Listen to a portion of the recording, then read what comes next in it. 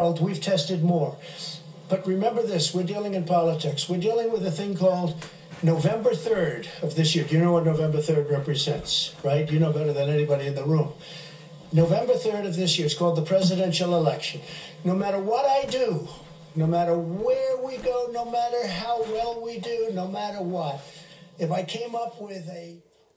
Maybe you do the homework instead. If your children are sick, get a black or Latin to take care of them. They're very good at it, so maybe you want to do that. If you're old, sorry. Don't visit nursing homes because they smell like poop. Good hygiene.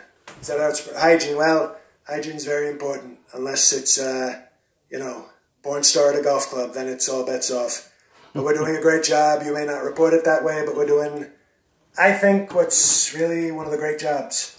And so I think that's it for me. I'm going to go back. I got a back nine to play.